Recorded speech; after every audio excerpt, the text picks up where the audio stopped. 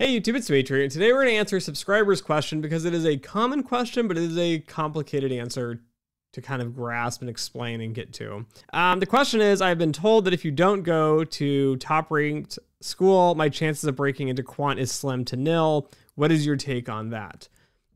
It depends. Unfortunately, that is the answer, but let me give you as much of the big picture as I can so you can figure this out here.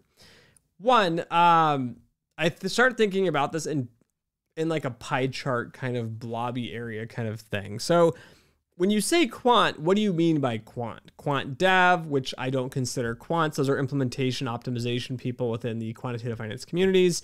Then you have actual quants, which I consider, quantitative model development and research side of that. And then you have traders, which is the business end of that. And then we have the fourth part, which no one talks about, which is the data engineering side, right? There's a whole team that actually does all this, but we, for some reason, don't consider them even in the quant space, but they work at the same firms. So you start to think about where you want to head and what you want to do. Okay.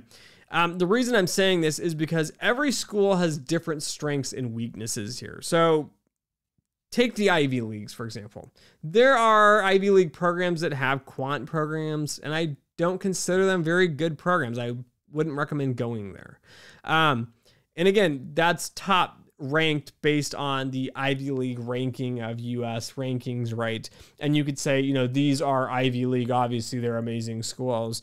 No, the academic rigor on some of them looks a little sketchy. The job placement doesn't look great. That ranking's not great. So throw Ivy League US rankings out the window. The second's going to be looking at other sorts of rankings. There's QuantNet, there's Risk.net. There's the fancy quant honorable mention. So shout out to my rankings. My rankings, again, aren't ranked numerically because of this issue and this problem, which is different programs have different strengths for different people. So one program might be the number one choice for a candidate and the best fit possible, where another program might be absolutely awful. So it depends, right? It depends what you want to do in that. So that's one piece of that. The second piece is, who are you as a person, right? And this is kind of what I'm getting at with the school selection as well. Let's say you want to end up in, I don't know, quant. So quantitative model development, quant research. And you have some sort of schools and you rank them somehow, I don't know, based on, pick your metrics. And you say, well, I can only get in, so I applied all these schools. I can only get into school 11, 12, and 13 on the list. Should I go? Which I get this question a lot. And the answer is, it depends on what you want to do, and it depends how much risk you're willing to take to get to quant finance, which is why I tell people, you got to really be dedicated to do this. So let me give you an example here. Go out, do your research, find the programs that you think are the absolute best. One way to do this is look at people on LinkedIn. If you don't have a LinkedIn, go get a LinkedIn. It's free. Sign up for LinkedIn, go in, look at these programs, and start looking to see where the grads are working at. There are programs that are placing grads at tech firms. They're not quants. I'm sorry, you're not a quant. There are people placing them at consulting firms. There are people placing them at hedge funds and investment firms that are traditional finance firms. They're not quant funds. So, and even like in banks, like you're placing quants in small regional banks, like often they're not really doing that much quant either. So again, it's trying to figure out where's the placement with this, right? But the other thing is doing the best with what you have. So you might end up saying, I went to 2 generic state schools who have master's programs, and they want me to go there. If you are dedicated and you find the work really interesting and you really enjoy doing analytical, quantitative math and stats, like math and stats is critical for the quant side, then you're going to need to do it. Like, that's what I ended up doing, right? I took a big gamble. My wife and I went and got master's, $160,000 in debt. And then I figured it out, right? You're going to have to figure something out, right? The school, you should look at the curriculum, make sure it's adding value in the educational courses and the topics covered. That guarantees you there's some sort of value behind the degree itself. It's not just a piece of paper with a school name on it. So again, is there a top list of programs that people recruit from? Of course, everyone's list is different. I know everybody wants me to release. I have a blacklist. Like, I have a list of programs I will refuse to hire from because I know how bad the programs are. The curriculum's not great. The quality of the student they tend to bring in is awful. And I try to give people the benefit of the doubt.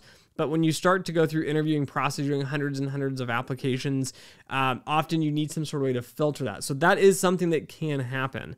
If it's a smaller no-name school, though, to be honest with you guys, I don't pre-filter them, because I don't know enough about the program to say if it is good or bad. And so I will take more time to kind of review it and think through it.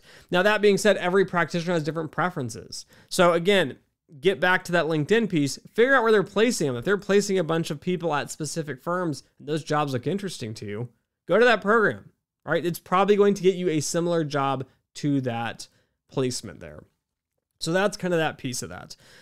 Again, the top ranking thing, though, is it's challenging. Even when I have lists of programs that I love to hire from or don't like to hire from, I go and I talk to other people in the industry and they're like, oh, I love hiring from these programs. And I'm like, oh, that program's awful.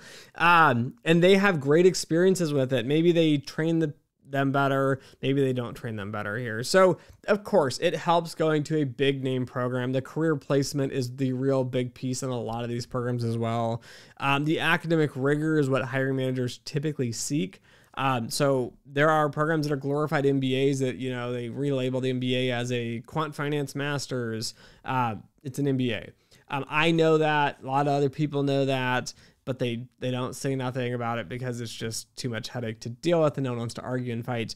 But at the end of the day, sometimes like if you have to take that position, like that's the only master's you can get to get your foot in the door, you're going to have that minimum master's. So if you have to get what I would consider more of a fake quant finance master's, that's okay. But just realize you're going to need to do a lot more of the career portions of it, and you're going to have to fill in your academic side by reading textbooks, which if you're on this channel and you're watching, you're already ahead of most people out there, to be honest with you. I've had a lot of people thank me saying, hey, I went through the process. I've watched your videos on how to interview and, you know, talk to, you know, professionals and network, and you've recommended some great books. Guys, you can build kind of your own sort of edge. They still require the master's and the PhD, because I'm hoping you have taken some good mastery level courses, not undergrad level, just done in a master's. I hope you've taken some mastery courses there.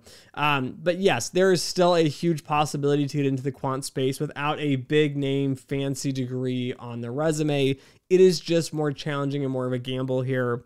I had somebody recently, I get a lot of requests these days because it's acceptance season for a lot of the programs. They got accepted into an amazing program and it was like $95,000 in tuition.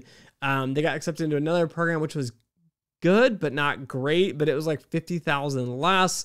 And so again, how do you make that decision? And that's kind of the decision you have to make, which is how much of the networking can you do on your own? Again, being close to New York City is worth a lot because it's easy to network and meet people. There are a ton of events going on at all the programs that open up to the students.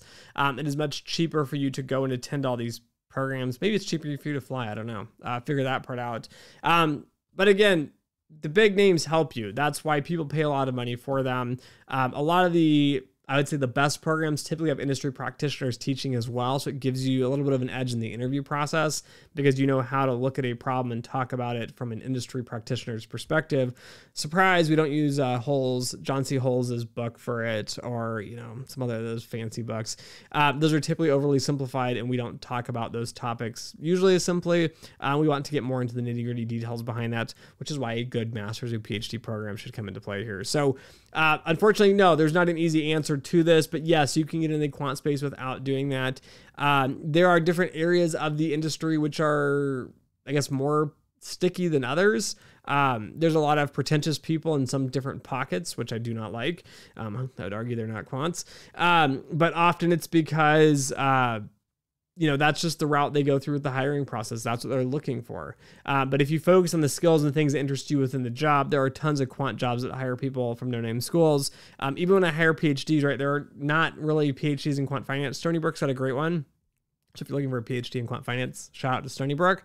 But besides Stony Brook, there's not really PhDs. So I will go and look for math PhDs from random schools that'll apply. And I'm like, oh, this looks interesting. Like, let me talk to them about their research. And I hop on a call and we have a chat and I try to assess how good their skills are, how smart they are, how hard is it going to be to transition into the quant space here. But again, the name means something, but you know, it's really going to be up to you given the choices you do have, and then also how much work you want to put into that to make it better. So anyways, sorry for the long-winded answer. Thanks for listening. Thanks for watching. And as always, until next time.